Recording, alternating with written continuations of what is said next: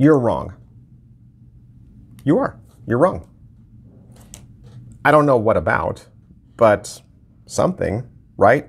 Because admittedly, you don't know everything about everything. So that means occasionally, from time to time, you are wrong.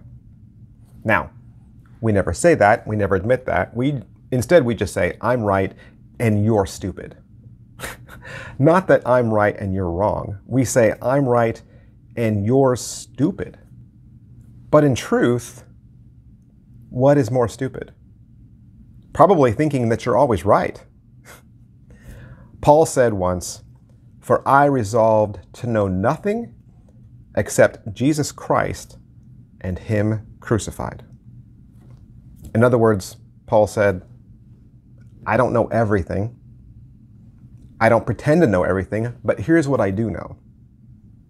I know Jesus. If there is something that you are willing to put all of your time and your energy to, I hope it's Jesus. If there is something that you are encouraged to be right about, I hope it's Jesus. Let's stop saying that other people are stupid and admit that we don't know everything. Instead, let's hold hands and follow the one who does.